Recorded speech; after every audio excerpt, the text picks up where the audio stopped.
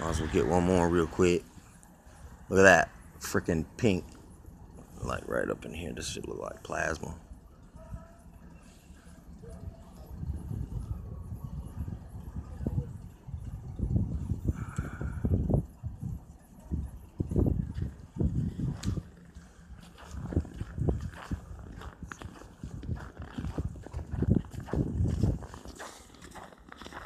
All that freaking reddish pink. Ooh,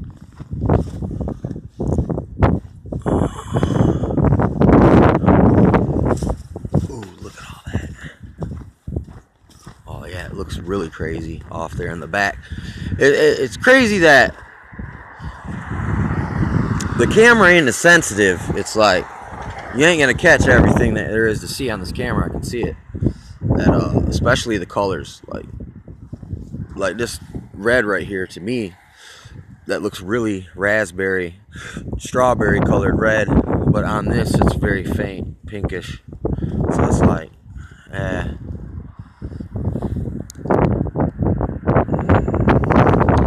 oh wow, yeah, I can see some scalar activity going on big time right in this area right here.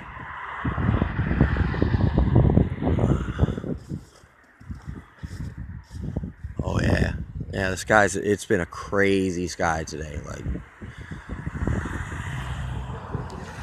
got some figurine looking things going on in here. Wow, it's so crazy. Look at that.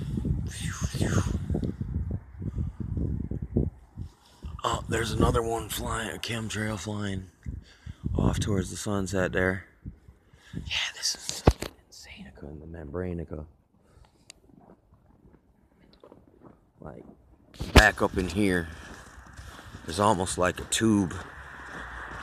Like, you can see the chemtrails rolling parallel to one another, going down the sky. It's almost like, I almost feel like somehow they're making like conductive like tunnels like in the sky. It's weird, but it's almost the same concept as a fluorescent light bulb. And you know, I thought about it. It's like, well, light bulb needs some kind of enclosed thing, right, to make it shine. But it's like, in a way, you could think of our atmosphere as our glass on the light bulb. So I guess, you know, basically, theoretically, I can see that it's almost possible, yes, to make the sky a freaking, you know, basically a filament or whatever, a light bulb. Kind of like one of those Tesla coil things as well. There's another example of those little glass balls that have the electricity in it moving around. I mean, even the shape of the atmosphere in the earth is similar to one of those machines. So, oh yeah, this place really looks like a plantation almost, man. It's freaking creepy. Wow. Very freaking medieval looking. Primeval.